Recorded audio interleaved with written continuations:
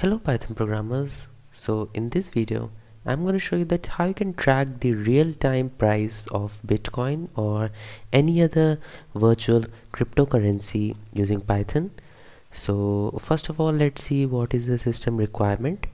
So first of all, we'll install the required packages. So just click on the CMD here and just write pip install. Just a second. Pip install requests, because we are going to use the CoinMarketCap API, so we will require this request library. So just write pip install request and press enter, and this package will be installed for you. So I have already installed this, so I won't waste the time in showing you how to install this. So I'll provide this link in the description. You need to go to this website. This is CoinMarketCap API, and there you can see it is showing the real-time price and volume and circulating supply. I don't really know what all these value means, because I'm like zero in knowledge of cryptocurrency. So there you can see many types of cryptocurrency here: Bitcoin, Ethereum, and many here. Okay, so you need to scroll down.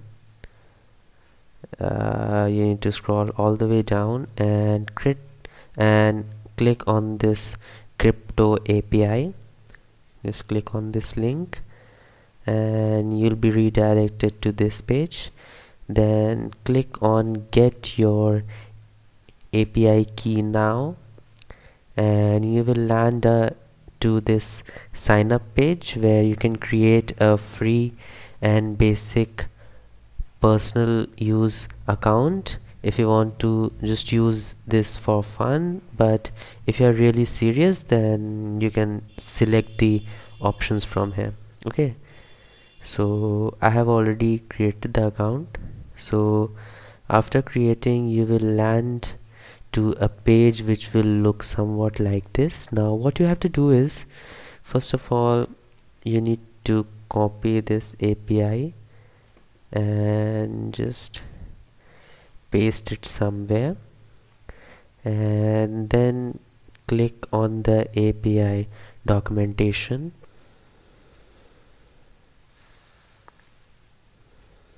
Okay, so but before continuing to this project, I'm gonna give a big shout out to our Whitebird subscriber, because I have just asked in my previous video where I was creating the factorial tree. Actually, I have created the 2-branched factorial tree, and I have given the assignment to create the 3-branch factorial tree. And this Whitebird guy, and by your email ID, I guess your name is Ahmed, so big shout out to you. I'll provide the link for that code in my documentation. You can download that, and I'll also provide the link for the Ahmed's channel, so you can visit that also. Okay, so let's move on to our project. And what you need to do is you need to click on the cryptocurrency, and then cryptocurrency listing latest, and then you can see on the right hand side you are having a few options for languages, like this is curl, node.js, python, php, java, c#, and go.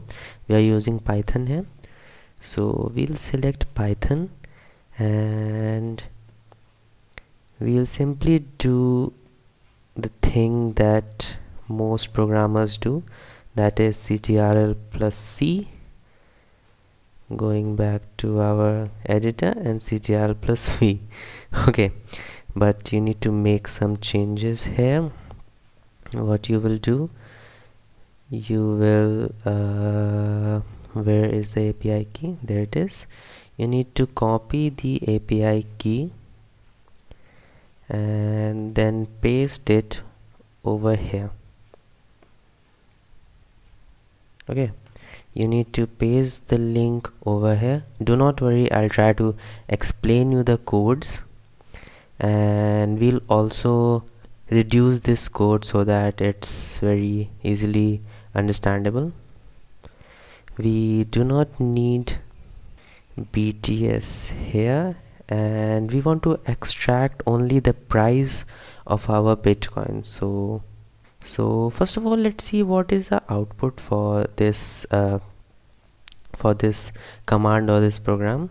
So we'll save this and run, and make sure that your internet is connected, because this API is extracting the value through internet. And there you can see we are having the value. No, it's not. It's showing the market price, where it is. Just a second. Name Bitcoin, symbol BTC, and let's move. This is the market supply, total supply, platform none, last updated this goes here. There you can see this is the price here. So what we need is we need to extract this price key value pair. So let's do this. So the data is the variable in which all this data is stored. So we'll index the price only. So let's create a variable price, and from data, what is the first index? The first index is let's scroll to the very starting. We do not need the status. We need this data key here. So first we'll extract the data key. So we'll write data here. Make sure that the spelling is correct, otherwise it will show an error. Then we'll extract the first value, because there you can see it's inside a list. And then what we'll do is we do not need ID, we do not need the name, we do not need the symbol, no slug. We need to extract just a second, inside this quote index. So we'll write QUOTE, QUOTE. Okay, and okay, so let's save this and let me show you how these things are working. So there you can see it's showing the value which was inside the quote. So from inside the quote we need to extract the value which is stored in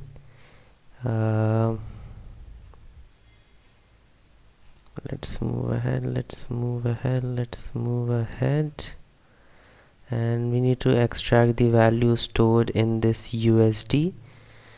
So we'll simply write USD here, and from USD, then after that we'll extract the price.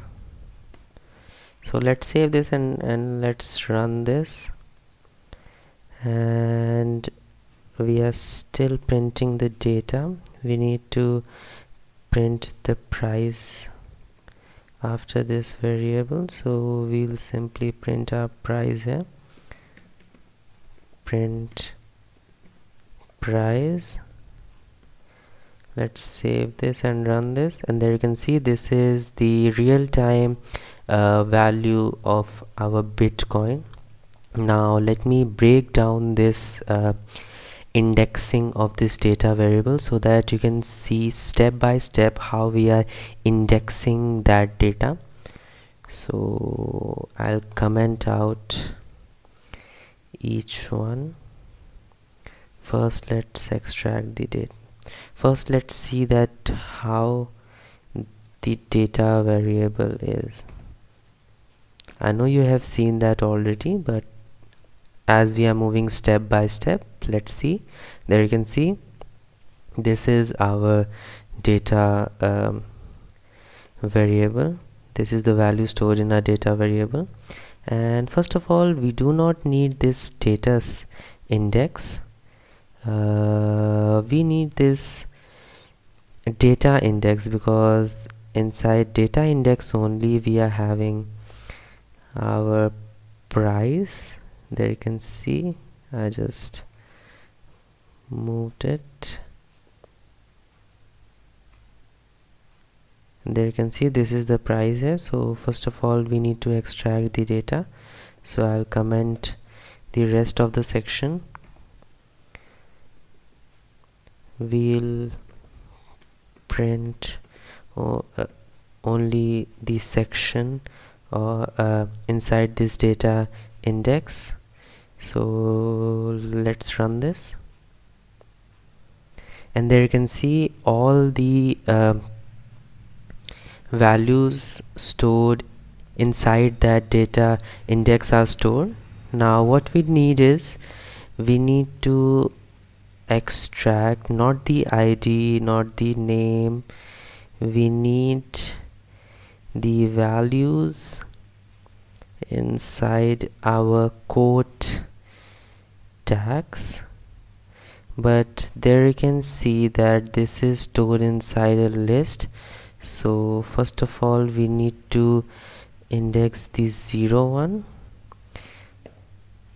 So I'll comment this out to show you, and there you can see now we are having that key value pair, so we can extract the quote key. Let's comment the rest out. If we run this, there you can see all the values inside the quote index. Now we need the USD, and we'll comment the price, and there you can see it's showing the price, volume, and all the data present. If you want to create a more complex project which is showing the data of various cryptocurrency in a GUI, and not only showing the prices but also showing the volume and percentage change, so you can extract each of the values from here by indexing. I just want to create a very simple program, so I'm just extracting the price here, but you can create a more complex project, and if you want you can send me so that I can give you a shout out like Ahmed. So let's save this and let's run this, and there you can see we are getting the real-time price of our Bitcoin. Now let's start from the very starting and see how the code is actually working. So first of all, we have taken the coin market API. This is our API, and this is the API URL, and so we are extracting all the information from that API and then storing this into this data variable. There you can see this session is getting from this URL, and the parameters are this. Then after storing all the data into this data variable, we are converting this into a JSON format, and then we are indexing to get our required value. Now this is stored in a try and except loop, so that if this try is not working or we are having any kind of error, let me show you what type of error can occur. If we go here and just scroll down a little bit, then there you can see 200 is the code for success, 400 is for bad request, 401 for unauthorized, 403 for forbidden, 420 for too many requests, 500 for internal server errors. So these are the possible error that may occur. So to eliminate those error, we are using a try and except here, so that if we are having any connection error or timeout error or too many redirects error, it will print that it is having such error. Okay, so this is it for this video. I tried my best to create this video as short as possible and as to the point as possible. I hope you like it, and I'll meet you in my next lecture where we'll create something more awesome. Bye bye.